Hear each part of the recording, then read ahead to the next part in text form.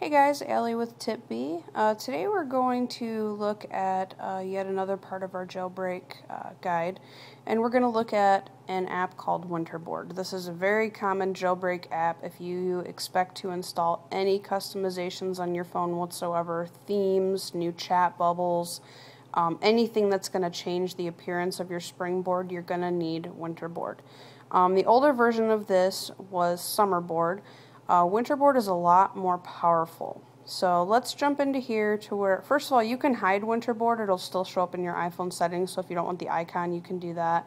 I don't ever mess with debug logging unless you know what you're doing or know what that is. I'm not going to go into that. I probably wouldn't recommend that unless you're a developer or you know what you're doing with that.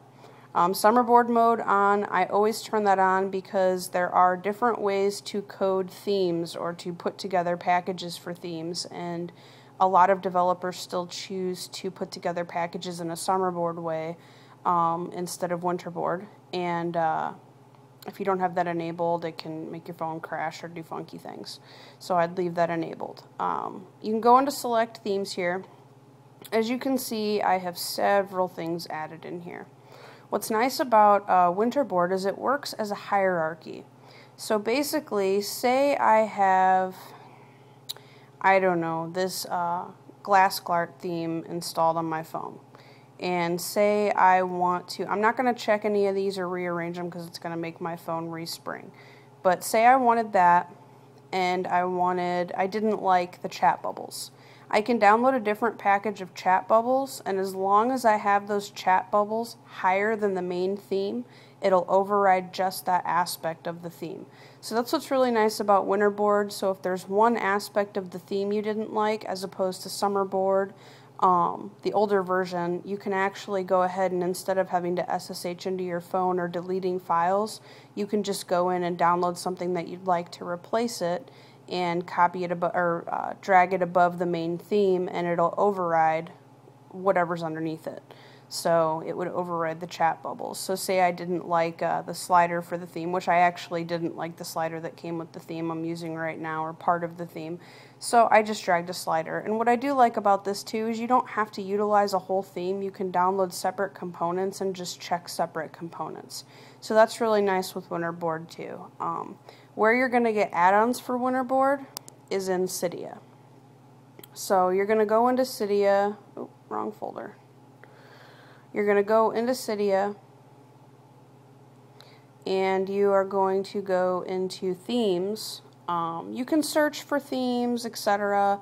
I typically look for theme elements that I want. So if I just wanted chat bubbles, I would maybe go into search and just type in SMS.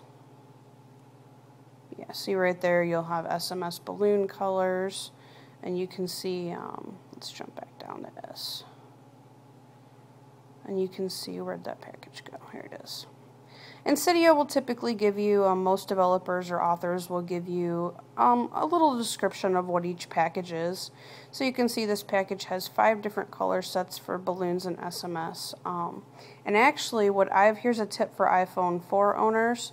I will typically search HD in here, and then it only brings up things that are HD compatible with the iPhone 4.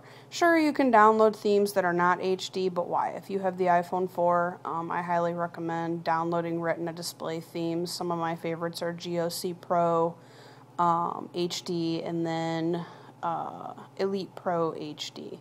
So I'm not sure if that one's out of beta yet or not. I believe it is, but I'm not positive.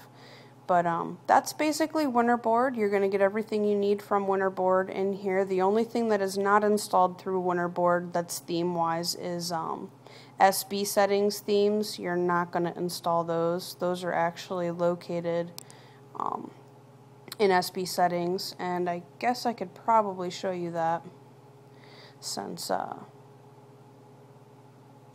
not covering it in a different video. If you download an SB setting theme and you want to install it, open SB settings, go to more, and then you see this SB settings theme menu right there. So you can go in there and it'll show all the themes that you have downloaded for SB settings, and then you'd be good for that. So right there you can see I have a theme applied, and you can just switch them, etc. But that is Winterboard. Pretty easy. Questions, comments, again, like the other videos, leave them below or visit us at forum.tipb.com. Thanks, guys.